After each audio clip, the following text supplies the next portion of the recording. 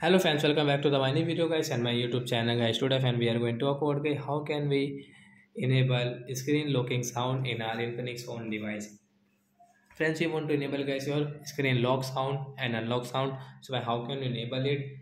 First of all guys, let me tell you guys what is lock screen sound. So as you can see guys, when do we lock our phone and guys, when do we unlock our phone? So as you can see a sound, but guys this sound is not working.